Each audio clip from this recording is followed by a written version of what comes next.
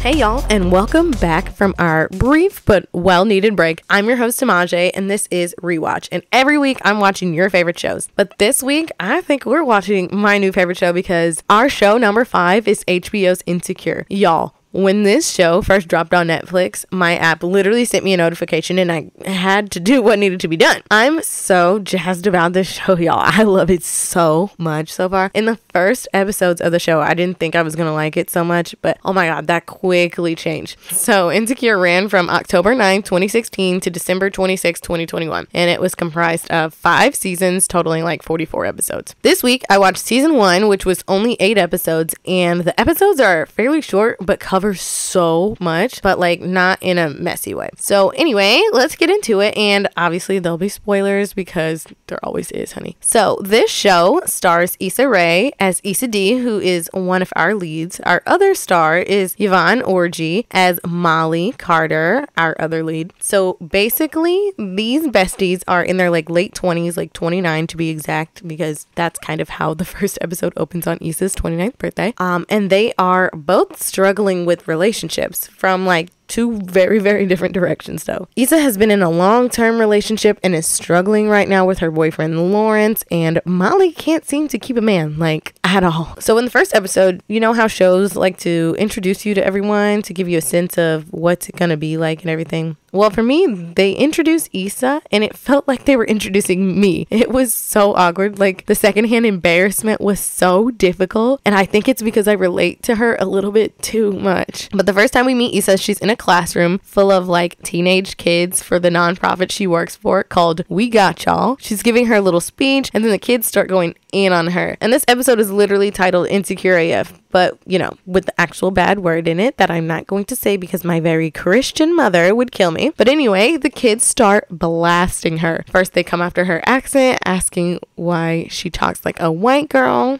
Been there. Then they start talking about her hair and her clothes and the fact that she's been with her man for 5 years and not married. And it's not like she can even get them back because they're, you know, literal children. So the show does this thing where, since Issa is the main protagonist, she gets to talk to the audience, but she's really talking to herself. So in a lot of moments when she's feeling a lot of things, she often gets in front of a mirror and raps out her feelings. And yes, I mean rap, as in rhythmic rhyming. And I did say it was her 29th birthday, so you know, how embarrassing. Her rap sesh gets interrupted by a Facebook message from her ex-boyfriend Daniel telling her happy birthday and that he misses her. Meanwhile, her best friend Molly is thriving at work and everyone loves her. She's bragging about this new guy she's been seeing and how he's so great, and then he hits her with the dreadful "I'm not really looking for a relationship right now" text. At Issa's birthday dinner, she vents about that she feels like she's never the one that guys want, and Issa then makes a joke about her broken kitty. Now Molly's kitty works just fine and dandy, but once a man gets it, something about it just makes him want to run the other way. And Issa at the dinner tells Molly that since Daniel popped back into her life, it's got her thinking about breaking up with her boyfriend Lawrence. She gets some courage and decides to dump him when she gets home, which Molly doubts immediately. And when Issa gets home, Lawrence tells her about his day and how it didn't go well in his interview. He bombed, so he asks if they can stay in instead of going out for her birthday, and she reluctantly obliges. And then she messages Daniel back, telling him that she misses him too. The next day, Issa's at work, and it's very apparent that she's the token black person on her staff, especially for a place that focuses on helping inner city kids, which are mostly represented by black and brown children in this show. When she gets there is about how the children that they're working with are pretty much not going to succeed in life, and it frustrates her because she knows that that's simply untrue. She then suggests that they take the kids to do an activity outside of school, which we do see later in the season. She ends up taking a whole bunch of kids to the beach, which is amazing for them. At Molly's office, she gets in, and her office mate, Diane, is surrounded because she's sharing her news about getting engaged. Now, earlier in the episode, Molly was telling Diane about how her boyfriend was probably with her because he had an Asian fetish. So this is quite literally a smack in her face, and she's quite literally taken aback by it. So much so that she calls Issa to rant about it, and Issa suggests that to cheer her up, they go out that night. Not telling Molly Molly that Daniel is also going to be at this club, and she's going to pretend that she had no idea when she gets there, but she definitely does, that's for sure. Later that night, Issa is getting ready to go out, and Lawrence tells her that Molly's standards are too high and she should probably lower them. Then she says maybe she should lower them like I did. Lawrence is confused, but she also kind of suggests that they break up. Then she tells him not to wait up because she's going to be staying at Molly's that night. When the girls get to the club, Molly is not with it. She feels like they're back in the hood and is judging hard. You know, Molly, one of them bougie black girls. But they decide to go for it anyway because, you know, why not? They end up having a bit of fun, and Issa finally bumps into the reason that brought her there, Daniel. He's actually surprised because he didn't expect to see her there. Molly also gets approached by a handsome fellow named Jared, and they hit it off, and they start hanging out too. That is until Daniel dares Issa to go up since it's open mic night and rap a little bit because he knows that she does that. And y'all, I don't think I can play the whole thing because it'll probably get copyrighted, but I'm going to play the best part of the song. Nobody wants you because you got a broken pussy. Nobody wants you because you got a broken pussy. Broken pussy. Broken pussy.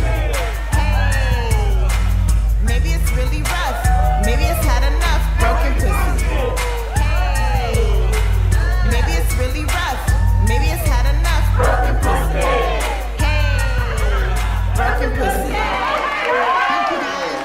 Now, we all know who this song is about, and so does Molly. And for some reason, she decides to tell Jared that the song is about her, and he literally just walks away and bails, which is fair considering that there's a song about her ineptness that was just kind of a hit. After the girls leave the club, Issa is still amped up, but Molly is not having it. She's been embarrassed by her best friend, and she's taking it as a moment of her thriving. Like, girl. Then Molly accuses Issa of choosing that club because she knew Daniel was gonna be there, and Issa denies it, but Molly knows the truth because, you know, they're friends. Then in the middle of this conversation, Issa gets a text from Daniel telling her to meet up with him, and she texts him back in the middle of this heartfelt conversation that Molly is trying to have. This makes her so mad, so she decides to leave, and Issa actually goes to hang out with Daniel even though she has a boyfriend. Like, holy boundaries crossed. So she goes to Daniel's house, and he gets in her car, and they, you know, start kissing, and then she pushes him away because she doesn't want to do anything because she just got out of a relationship. And Daniel stops her because he's not looking for a relationship, and he bails on her after that. After she rejects him, she realizes that obviously she made a mistake about what she did to Molly, and she shows up at her house and apologizes, and the girls have their sleepover, and the episode ends. So, if you've been watching this show with me, you will have definitely noticed all the amazing music that's in here. Like, I just find myself, like, vibing because all the music is so good. And you would probably be surprised to know that Solange is the musical consultant for Insecure. So she gets to, you know, basically pick out all the good music that she wants to be on the show, which is amazing. So, there's a little trivia for you. So, let's slide back into it. Y'all, so this is definitely one of those shows where we're gonna hate the main character a lot. I say that because Issa is acting reckless already in the episode 1, and Molly is gonna start in just about the next episode. But with that being said, I will say that the worst character this season is going to be Issa. She just does some absolutely dreadful things to almost everyone in her life, and she's kind of just a selfish character too. Like, after the breakup, if you can even call it that, with Lawrence, she avoids coming home and speaking to him, and they only talk because she runs into him at the store getting more underwear so she can stay away from home even longer. Like, girl, you're almost 30. You need to learn how to deal with confrontation. After her and Lawrence decide to get back together, she literally cheats on him. And by cheating, I mean she literally hooked up with Daniel in a music studio and then immediately regrets it because you just cheated on your man who at this point is trying. He's doing his best. He got another job, though it's not the one that he wants. He's still doing something right now. He's off the couch after 2 years of being unemployed, girl. Then after, when Daniel tries to talk to her, she avoids him, and when he finally forces her to talk to him, she reduces this man to an itch she needed to scratch. Like, girl, itches don't just ruin 5-year relationships, sis. Originally, I thought that Lawrence was gonna be the hated character for me. I was absolutely wrong. Out of the cast that we're given, Lawrence is low-key like the best best character we got. He's slow to start for sure. Like, he's just kind of not being a good boyfriend at the beginning. Like, he doesn't take Issa out for her birthday or try to celebrate with her. He doesn't even have a job. He's on unemployment, but like, he's actively getting interviews. He's just not getting the job, and he's just kind of ignoring his partner's feelings, which like is bad, but also he's not in a good place right now. Dude's probably depressed. Like, even when there's a woman throwing herself at him, he slyly brings up the fact that he has a girlfriend, and then he does the whole, oh yeah, me and my girlfriend love doing that. Me and my girlfriend love going there. You know, that type of thing. You know, setting safe boundaries. He does have some pretty misogynistic friends though, but he's considered the good boy out of the group. Like, what more could you ask for in a man? Oh, and he's cute. I forgot to say, y'all, he is a very handsome man, especially after he got his haircut, because they definitely had my boy looking pretty rough when he was all unemployed and everything. And he's tall, you know, we love that too. We stand a tall man. I'm sorry, y'all. I have to go in on Molly too, because she's definitely not innocent here. Like, if Issa hadn't cheated, she'd probably be the worst. The whole season, the girl is man crazy and complains about not being able to keep a man when she's the one pushing them away every single time. Like, if reading a room was her mission, she'd fail. First off, when Issa performs her rap, she proceeds to tell the guy, Jared, that the song was about her. Like, why would you do that? Like, you couldn't beat that info out of me, bruh. Then, after he goes to her, she starts dating another guy and rushes things with him. Like, girl, you cannot make future plans on the second date. And after he dumps her because she's nuts and does the exact same thing with this other guy, but essentially makes him come to the friend's engagement party, who she's jealous of, by the way. And, you know, their theme is black and yellow because they're Asian and black. But anyway, that's something different. But she hounded this guy over and over again about this engagement party. And he tells everyone that he's her boyfriend, basically out of pity. Oh, and then after she's drunk and embarrassed, she shows up at Jared's and sleeps on his couch. This is after she dumps him for not having a college education. They are actually solid for a while and are so cute after they get together, and then they start revealing deep, dark secrets. And his is a little bit darker than hers, about him getting down with a dude only once, and she just can't get past it. Like, I understand not being able to get over something in someone's past, but the way she went about it was completely disrespectful to him as a person.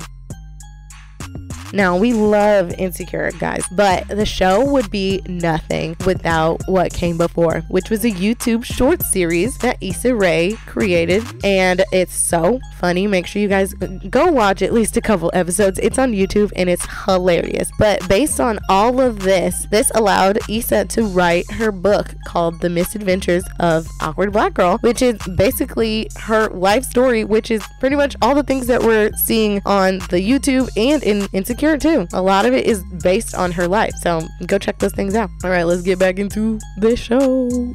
Now, I was just going to talk about the finale, but like nearly everything that happens in the finale is because of the episode before it. So I'll try to make this fast, but it is what it is. And you wouldn't be here if you didn't love the sound of my beautiful voice. So episode 7 is titled Real AF. Just about all the episode takes place at Issa's charity event for work and eventually comes crumbling down in just a few hours. Molly, while out to lunch, runs into an old friend from college and they have a quick chat about how her life is going. And she casually drops a dime about how she's been in therapy and it's helped her grow to value herself more. And Molly tells Issa about it, but like in a negative way, which makes no sense to me. Like, Molly is a college educated lawyer and she's ragging on therapy. Like, girl, BFFR. But anyway, Issa is basically like, that's good for her and that Molly could benefit from therapy too. Like, it's clear to us, the audience.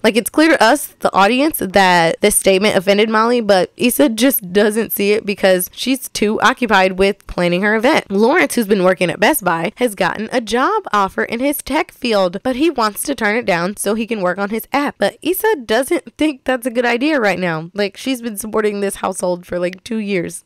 I get it. So as the event is going on, Molly is just incredibly rude during the whole thing. She's just sneak dissing the whole fundraiser when one of the teachers Issa works with, who is fairly attractive, introduces himself and offers to get her a drink, which are free because it's an open bar. She turns him down, which is within her right, but then after he leaves, she says a terrible stereotype about Asian men. And I almost forgot the juiciest part of this episode. Y'all, Daniel shows up. Yes, the Daniel that Issa cheats with. And Lawrence is obviously there too because he's supporting his girlfriend. Now, Lawrence starts to notice that when Daniel gets there, the energy of Issa and Molly drastically changes. And then he listens in on a conversation between Issa and Daniel with her asking him to leave. And so he gets suspicious.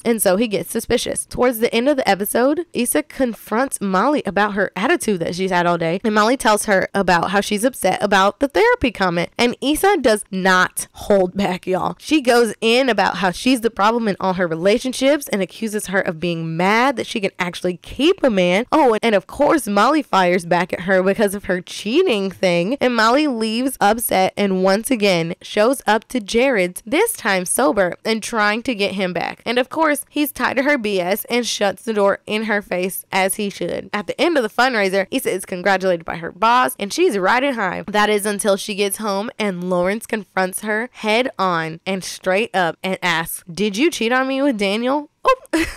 And there's no point in lying. So she just tells him yes. And he's angry and he tries to leave and she stands in the front of the door begging him over and over. And he's just like, move. And like, y'all, I thought he was going to move her or hit her or something because she had a fantasy about that. And I was like, Lord, I hope he ain't the hitting the girl type. But anyway, now episode 8, appropriately titled Broken AF. Lawrence has been a ghost for 3 days. He's been sleeping on his friend's couch, avoiding Issa. This girl decides to show up at his brand new job to talk to him like a crazy person. He tells her that he's done with her and to stop calling him incessantly.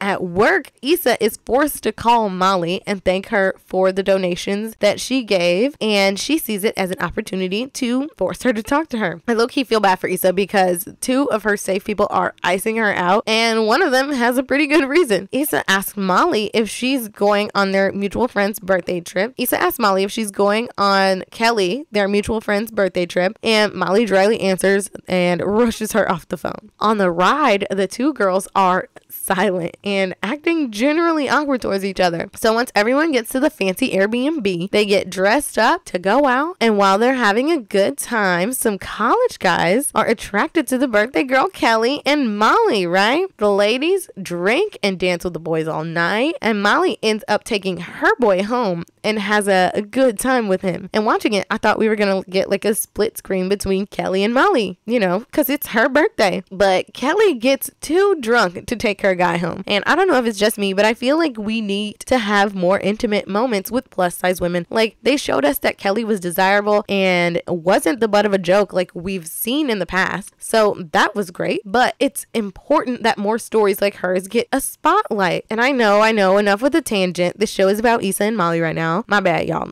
Anyway, the next night, things get weird because everyone starts talking trash on each other. Tiffany, the other friend, calls Issa out for pretending that she and Lawrence are still together because she cheated on him. And Kelly gets jumped on for being 30 and still immature. Then Tiffany gets called out on for trying to be perfect and bougie all the time. Oh, and then it's Molly's turn. And she proclaims that she's going to start doing whatever she wants and whoever she wants. And the girls laugh in her face because that's exactly what she's been doing all the time. And she is just taken aback. So while the girls' weekend has been happening, we've also been getting Lawrence's POV. He goes to a strip club with his buddies, and remember, he's still seen as the good boy of his group. They're all throwing cash at the girls and talking about the strippers in very gross ways that I don't want to repeat. Then Lawrence decides to show the guys that he's not a punk and asks for a private dance, and she takes him to the back. And she does what, the strippers do, and she gives him a lap dance. And then some zippers start to go down, and so does she. And then she states her prices, and he is just not interested after that. And I feel like it wasn't like a money thing. I think it was more of the fact that he didn't want to have to buy affection because he knows that he's worth more than that. After this encounter, he calls Issa on the phone for the first time since he left her, and he's drunk and awkward. Then he starts talking about how he hates sleeping on the couch at his buddy's place, and she suggests that he sleeps at their apartment since she's gone for the weekend. He agrees that that's a pretty good idea, and they hang up. Issa sees this conversation as a sign that he is willing to work things out with her. She decides that she needs to head back home right away, so she asks the girls to drive her back. She must have forgot that this is a girls' trip and everyone is hammered, so she tries to order an Uber, but like it's 1 a.m. and nothing is pinging. Molly knows how much of a big deal that this is to her best friend, even if they aren't as solid as usual. So she grabs the keys and the two hit the road. They exchange apologies and she takes Issa to her apartment. Issa walks into the apartment looking for him and she finds his pillow gone and his keys left on the counter. And we get a quick view of what Lawrence is doing now, and he is smashing the banker girl who's been crushing on him for the whole season. Issa comes back outside,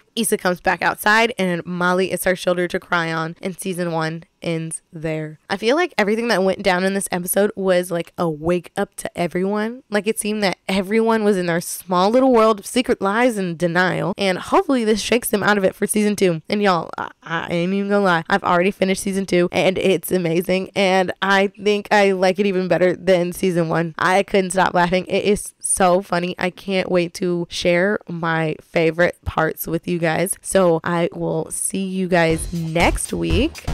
Make sure you are like and subscribe to all the pages so you can get the notifications and the links when everything drops. We're on the YouTube. Make sure you're watching over there. Watch wherever you want, and make sure you're sharing with your friends. You know, maybe we talk about one of their favorite shows and they fall in love with me. All right, guys. Thank you. I'll see you next week.